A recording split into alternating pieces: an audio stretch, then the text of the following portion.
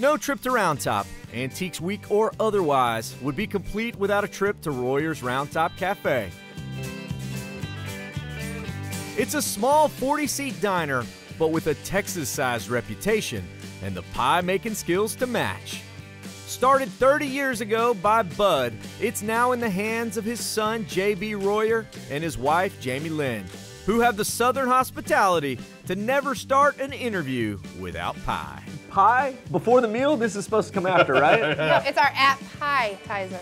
Ah, I got you there. We started with this one 30 years ago. It's our Ann Criswell's pecan pie. Shannon's lemon blueberry pie. That's my wife's favorite. Buttermilk, and then cherry. Cherry, you got to. Now I understand that, all pie comes a la mode in here as a matter of course. Yes, it is. It's got to. In fact, we charge you extra if you don't get ice cream. And that's a good principle I can stand behind. And Royer's does both pie and Southern comfort food like nobody else in Texas.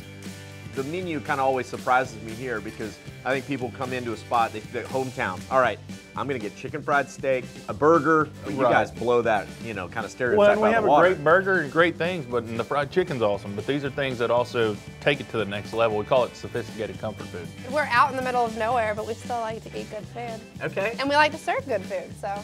If anyone can take Mama's cooking to the next level, it's the Royers, especially with the dish I'm ordering up for dinner.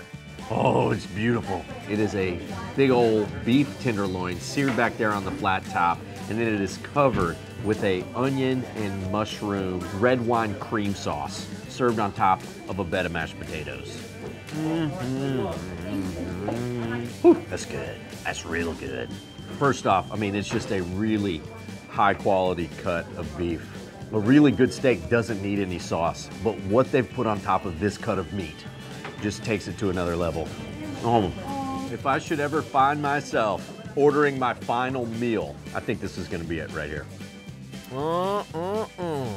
And, while I'm here, why not? So this is the Texas trash pie. Basically, caramel, pretzels, coconut, graham crackers, chocolate chips. Yeah. This one's awesome.